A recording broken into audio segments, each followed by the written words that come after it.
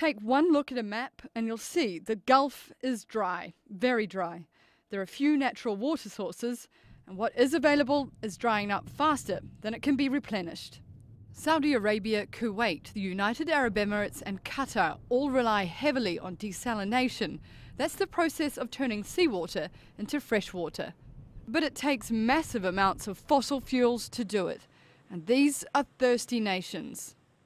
Take Qatar, for example. With its recent population and construction boom, it is now the biggest consumer of water per capita in the world.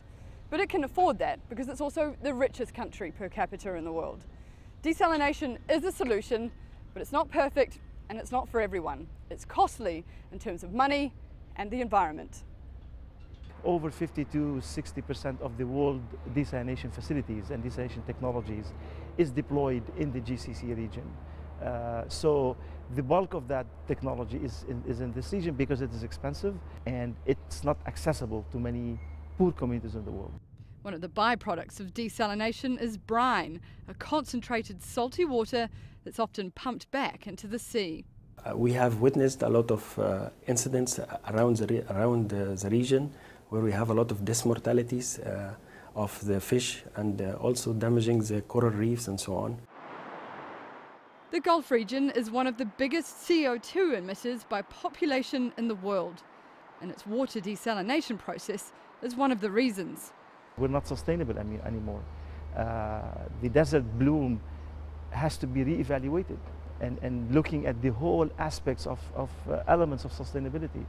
So if I draw lessons from the past, we need to be really careful how we manage our natural resources. But water security is also a matter of national security. If something were to happen to Qatar's desalination plants, there's only enough water to continue supply for around 2 days. Definitely it leaves it vulnerable. This case is not only for Qatar, but almost all the countries in the Gulf region. We are witnessing in the last 2 years a lot of revolution in Arab Spring. And if you take a closer look about what happened, you will find the water issues are one of the root causes of the uprising.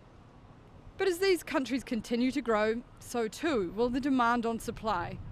Water is more than just a resource. It's a delicate balance between human needs, the environment, economics, politics and peace.